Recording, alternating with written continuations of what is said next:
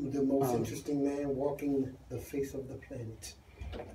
Hey, say Michael J. Thriller, Negro Spiritual, Mike Talk a lot, OMG One Man Gang, Jesus Christ, Lucifer Hunter. I'm in the building. And I'm Trooper Joe, and I'm here to keep it real for you. Shout out. Shoot it. And this is Truthy, and I'm here to keep it real in the real. Shout out to the shout. And you can listen to more real stuff on Mass Appeal Radio. The 5 o'clock show, man. No, you can tune in on Wednesdays to Archangel, hosted by Trooper Joe. Wednesday? What time Wednesday? 3 to 4. 3 to 4. Yeah. Hey, did you get the Archangel on the trunks? On No, the I didn't get the Archangel on the trunks yet, but you missed it's it, bro. come. That was a big night. Well, the procedures fell apart. It was great fights, and everybody should have been there. Yo, yeah, Lil Kendrick. Worcester, shout out to Nah, Worcester. Jermaine, boy. Shout out to Jermaine, Worcester. They got some You talented know, that's your fighters boy. down That's there. your boy, Lil Jermaine. I don't They all know. put in work, man, but Jermaine is a monster, man. That's my people's, The little Olympian. The Hispanic kid. That's what I'm telling you about. He dislocated the son jaw. Jermaine been a beast, man. Yo. He quick. But Little Kendrick son dropped him. Yeah. All right, let's go. Shout out to Kyrie too. Yeah, Kyrie. Yeah. Hey, so look, And Archangel will be on their clothing next time they fight. Don't you worry yes, sir. about that. okay, on the trans issue, right? So here's I'm still learning about this. I'm still a baby on it. I don't really have a great understanding like some other folks that organize with, but. And I'm a humanist all day. Like I'm for people, man. I'm for men, women, children, poor. I'm for people, man. Disabled, whatever, right? And so, My backyard, I eat. here's the thing, though, right? So what I understand about trans is if it's for first off, right? I'm going to use plain terms. So I apologize to the trans and queer community if I'm using wrong terms, but I'm going to use hetero terms, right? So for if there's a woman who's born a woman, right, born with a vagina and female organs, and those trans women that to my understanding, they say that they've always felt like a man, and in a woman's body, and vice versa. And my immediate pushback on that is, first thing is, okay, if you want to be called orange juice, I'm gonna call you orange juice, right? I'm like, I laugh at these. I don't laugh because it's really sad. You see people who refuse to acknowledge these people, like they go out of their way to not acknowledge these people the way these people are saying. So you're telling me, hey, my name is Keith. I'm saying I'm gonna call you New York. I'm gonna call you what I want to call you. Your mama name you say everybody who I see look like you, they name New York, so I'm gonna call you New York. Now, I don't care what you say your name is. Right. I'm gonna call you what I want to call you, right? And it's the craziest thing. You see people dig in on that, right? I'm gonna call you what I want to call you, right? You'll never see me in nothing like that. But what I do is they keep it 100. I don't fully understand it, right? Because there's 4 men in this room, and I'm pretty sure none of us can tell you can say, hey, this is exactly what it feels like to be a man. There's no such thing. Like we all experience life as a man differently. I have boobs. There's no such thing as an inner man spirit. Like we all have this common spirit, and we know that this is man, and we know that every man on this planet has this spirit in it. That does not exist.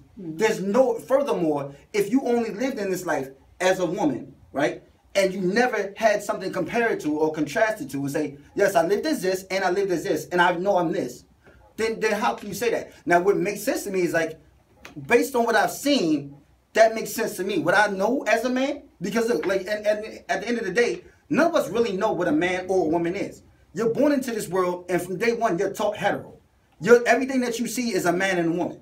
On TV, in your house, when you read, when you walk in your community, everything that you see for the most part is man and woman. And you're taught these norms. You're taught that a man acts like this, he behaves like this, he thinks like this, and same thing for a woman. So from day one, when you come out the womb, you're being conditioned and programmed to play your role as a man if you were born with a penis, and a woman if you were born with a vagina. So please explain to me, for any of my trans people out there listening, how can you tell me, or how is it possible that you can be born as one thing, but say and know deeply that you're actually something else trapped in that body? That just makes no sense. Shout out to listener Holly Cascade. She put a comment, and I guess it goes right to what Mike is talking about. She says, "Hey, with love, and since you're on there, I want you to know that it's important it's more accepted to say transgender people than transgenders. Terminology changes often and has nothing to do with what's in your heart. But it's important to refer to people as they like to be called. So what's up? Thank you, Holly, again. So recap that again. She's saying terminology changes often. Okay. It has nothing to do with what's in your heart. So, okay. But it's important to refer to people as what they want to be called. Yeah, absolutely. Yeah. So I mean, important. But I'm asking about how can you how is a person born with a vagina or a person born with a penis going to unequivocally say I'm a woman in a man's body or I'm a man in a woman's body when you have there's no way to qualify that. And they go true with the social. Go ahead. I don't have any scientific backing, brother. I just got my own opinion. Voiceless? Well, it's not voiceless. It's mine. It's mine. I think that where the problem starts to come in is once the children start to develop and they get out of. You ever notice kids? They could be 10 kids in a circle, but they're playing by themselves. Yeah. You know, and then, you know. I just seen it this weekend. Yeah. 4 kids. But now later on in life, as they start to get older, there'll be 10 kids in the circle, and they might start to pair up. And they'll be playing 1-on-1, 2, 3, and then eventually they'll be learning how to play group type of play with all 10 kids who are engaged, and they'll learn patience on, you know, you have to wait a minute to talk and stuff like that. But I also think when that development starts to come around, now envy starts to come around too. You know, because the kids like, well, I want to talk. Well, you got to wait your turn. Getting all envious of the other person who's talking. He can talk more articulate than they can. But then the envy on the physical nature must be coming in too, because now the kids experiencing envy. So now you get into envy. Little girl might be 11 years old, and this little girl's going through her menstrual cycle at 10 years old. So this little girl's jealous because she's envious because she's 11 pushing 12 and she hasn't reached any area there. Or she's flat-chested, or you might be a boy and then well, I don't have any genitalia hair on down there, so now he's envious of the other people and all this penis type of envy. But if in your mind, if you have this side of disconnect where you think you're a girl, you're not going to have a penis envy. You're going to have you're going to have like a big boob envy. Yeah, so you're all confused within yourself. This is what I think is going to take place in them. I have no idea. I'm just rambling. And going back to that, no, but it makes sense. And just real quick to go to his kid's analogy. So there was 4 kids, all under the age of 8. Right, I love my son, yo, I swear. So then my son comes, right? My son, because he's the oldest though. He's the oldest. He's like 11 going on 12. And the 4 kids, one's playing with the truck, one's playing with Legos, one's playing with a piece of paper, and the other one looked like he's just playing with his blankie. My son comes in, but that's what it takes, the older influence, because he came in, put them together in like 2 seconds. They're playing hide and go seek and tag. You know, so they're old enough. Yeah, but you need that the older guidance to help that, and that's what I was saying. It's more hurtful when you're talking about transgender people. Older guidance isn't necessarily good. Older guidance means that's what I'm talking about. I wasn't talking about. I think it's more of a cultural thing.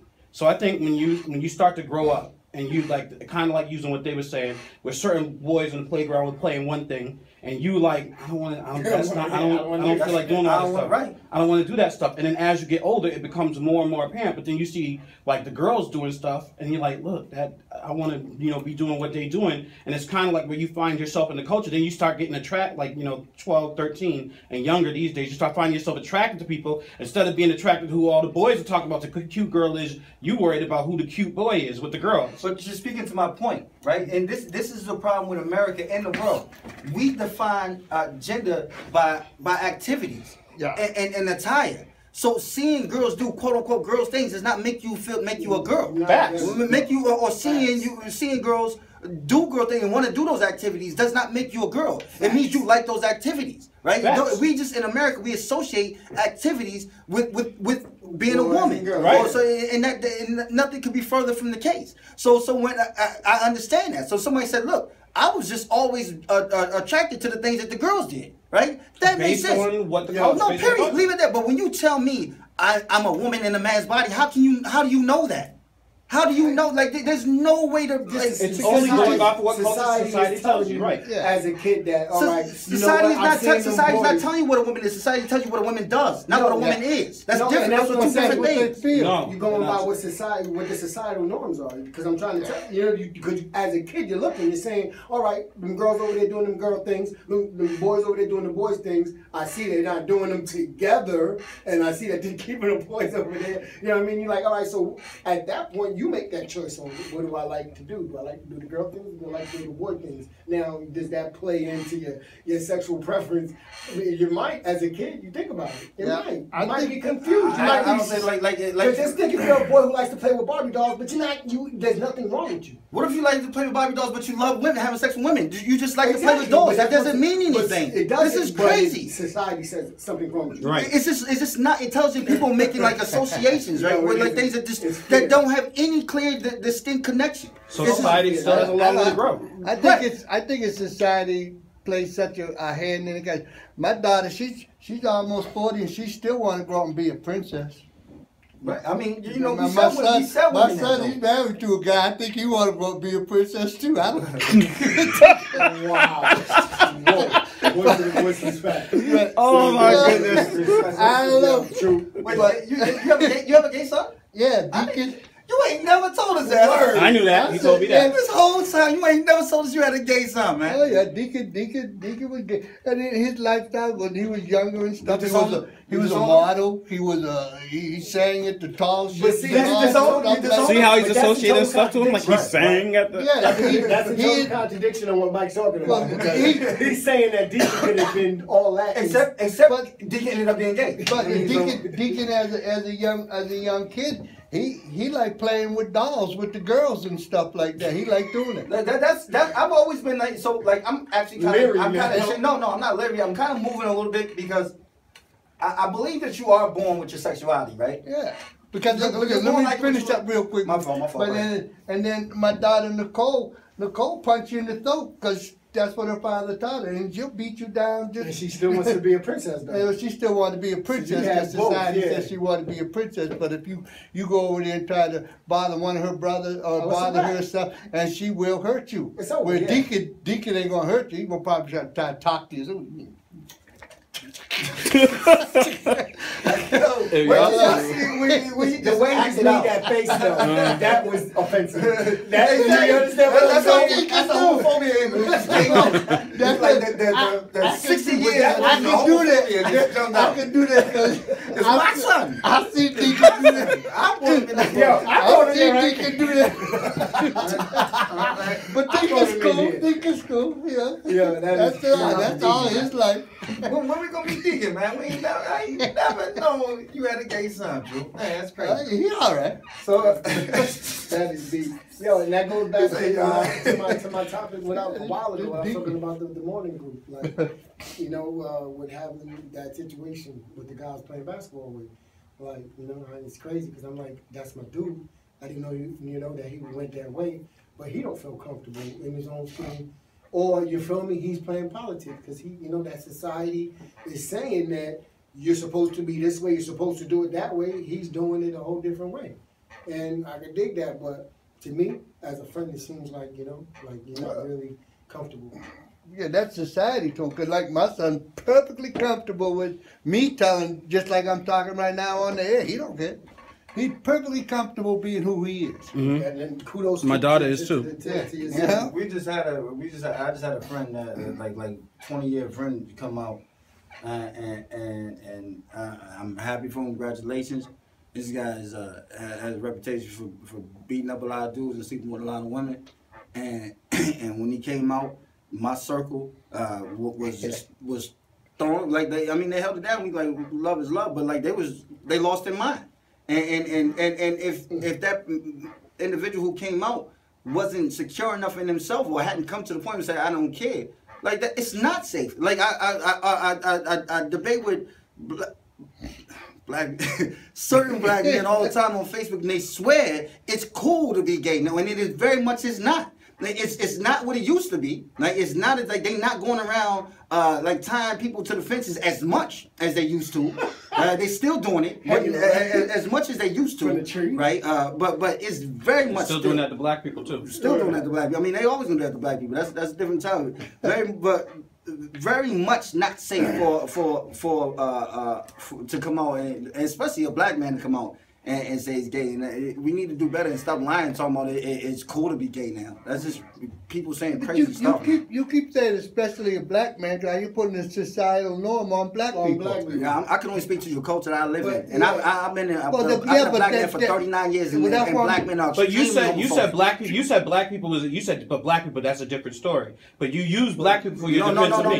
No. Because the reason why I stipulated black is from my own personal experience. I can speak the most about a black man because I've been here 39 years as a black man, and I know a lot of black men are more macho and more manly than white men. Black men have more invested in hypermasculinity than white men. As black men here, you are from day one you are devalued, dehumanized. The only thing that they have, and there's studies done on this, that the only thing that black men feel like they have is their dignity and their bravado, their penis. Which we're hypersexualized from day one. We were sexual commodities, and then we could beat you up and we get really angry and physical. Right. And that is a real thing. I'm not making that up. I know.